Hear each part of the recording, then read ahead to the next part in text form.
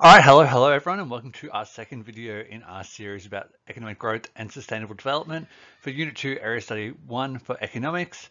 Today we're going to be looking at how economic growth is measured. So in the first video, we looked at just essentially what economic growth is, why it needs to be sustainable, what kind of benefits economic growth brings. We looked a little bit at how it's what economic growth is essentially when we move that production possibility curve outwards. So we're going to get straight into it and looking at how we measure economic growth. So the most common measure of economic growth is called change in GDP, which is called gross domestic product. And most often we look at real GDP, which if you remember from the last video, real means whenever they've taken away the effects of inflation, which is the effects of increasing prices. The reason why we take that out is because it means that it's going to give us a more accurate indication of if we are actually producing more goods and services overall or a greater value of goods and services overall. Whereas if we didn't take out the effects of inflation, the prices might just increase that it would look like a higher value anyway. So if you look at this little graph off to the side here, which is actually a big graph that's taking up most of the screen, this is essentially the last 3 years of economic growth statistics. There are new ones that should be coming out relatively soon, but they haven't come out yet. So these are as basically as recent as possible. And the government tends to have a goal to achieve a level of economic growth annually of 3 to 3.5%. So as you can see, if we were to like draw a line across that kind of area, that's not half bad for a freehand squiggly line. We've been below that mostly for the last 3 years, and we've got kind of been going down, then trending up. But the big prediction that's expecting to happen is that we're now officially, the treasurer, Josh Friedenberg, or whatever his name is, said it, we are in a recession, which means that we've had negative growth for 2 consecutive quarters. So economic growth is going pretty significantly down. So in the January quarter, the annual GDP growth statistic was 2.2%. It's expected to be much lower because in that first quarter of the year, we had a negative 0.3% GDP growth, which means the economy shrunk a little bit, and it's expecting that it's shrunk even more since then, which makes sense with coronavirus, all the business closures, all the increasing unemployment. Of course, the economy is going to shrink more, and it's probably going to be a decent amount of time before we bounce back. So GDP directly impacts our overall living standards. So GDP represents the total market value of final goods and services produced by a country over a period of time. You definitely need that definition somewhere. You're going to have to define that a decent amount of times in the next 2 years of your life if you're doing economics this year and next year. So make sure you have that in your notes somewhere, that is what GDP means. And then we've got chain volume GDP, also known as real GDP. Those two things are interchangeable. You most often see it be called real GDP.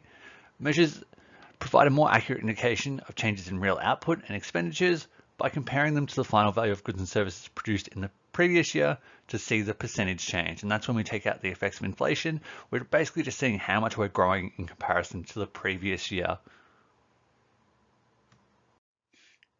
So with all different kind of like indicators that we look at in economics, we tend to look at limitations of them because none of them are perfect. There's a lot of issues with a lot of them.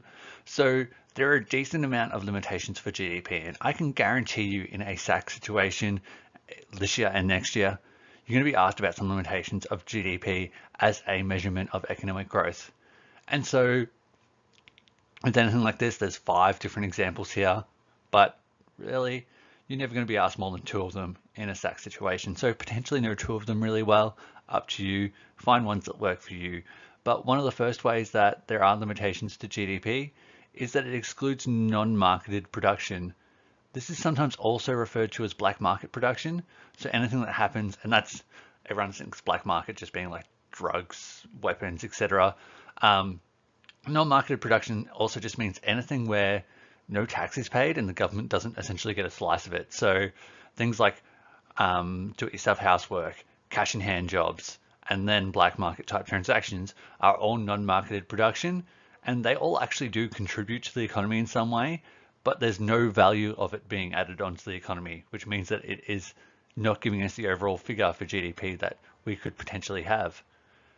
there is inaccurate guesstimations of some types of production. I always say every year I hate the word guesstimations, and because I say that, students tend to use it in their answers as much as they can because they think it's funny to include it in there. But it is an accurate word based on the fact that it's in some of the economics textbooks, and therefore you can use it. What this means is that in some areas of production, so a lot of it's in agricultural areas of production where they're selling things in weights and volumes, it's never exact. It's always as close as like humanly possible, and therefore you're not getting the most accurate figures possible.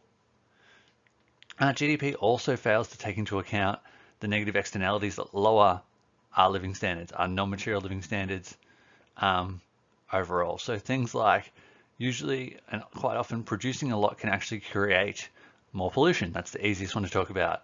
Or sometimes to get a greater level of economic growth or more GDP, we work more and then we're more stressed. We don't actually have as much leisure time, and that hurts our non-material living standards. So there are negative impacts of economic growth that can lead to lower living standards overall. And then after this, we have got the need to take into account population size. Part of the reason of this is that the population is growing every year, not as fast as it used to grow, but still grows fairly quickly. More people are being born than dying in Australia, and therefore the population gets larger every year. I think we've got about 27 million people in Australia, and that is growing on a day-to-day basis. Essentially, if there are more people, there is more demand for goods and services, therefore more goods and services will be produced, therefore growth will occur. But that doesn't actually mean that you are producing more overall, but there might not be more in comparison to the amount of people. So you might have the population increase by 5%, but only increase production by 2%. And then living standards are actually going to be worse because people are going to be fighting over that, those goods and services. It's going to drive prices up, etc., which is not great for the economy overall. And there's also some failure to take into account the variety of goods and how goods and services and incomes are distributed.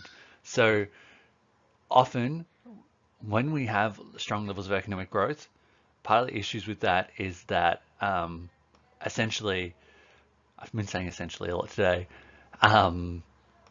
when we have high levels of economic growth, the rich get a better portion of that than the poor or low income earners.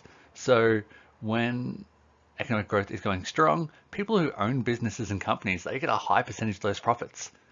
Not a lot of it trickles down to the lower levels. So when there are high levels of growth, it can actually lead inequalities to get a bit bigger, which in our next topic we'll talk about in a lot more detail, but it can actually make the disparity between different parts of the economy worse.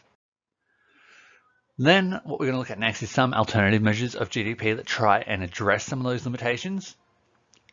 So the first one we've got, and the one that I recommend using the majority of the time because it's the easiest to talk about for fixing one of the limitations of GDP, is real GDP per capita, which is when you take the real GDP statistic and divide it by the amount of people in that economy, which gives you a better measure of material living standards or average income earned within that economy. So essentially all you do is get the real GDP figure, divide it by the population, and then you find out basically how many goods and services are being produced per member of that population. And if that number is increasing, well, that's positive because you are growing and you're producing more per person. It still has all the other limitations that apply to real GDP. So black market production, non-market production, guesstimations, etc. But this one's really good to talk about in terms of addressing some of those limitations of GDP. And then we've got one called the genuine progress indicator. With all these alternative measures, all you really need to know is what they are and a bit of a description of them and how they address some of those limitations. The hard thing about this is they don't come up in year 12, so it's hard to really push you to know them really, really well, but they are important now. So you need to have a genuine ability to describe them, because even then they are useful in some year 12 answers, you just can't be specifically asked about them. So the genuine progress indicator makes adjustments to the GDP figure to reflect positive and negative changes to society's welfare of certain types of spending. So they make deductions for environmental damage, reduced leisure time due to increased work hours, and any inequalities in income distribution.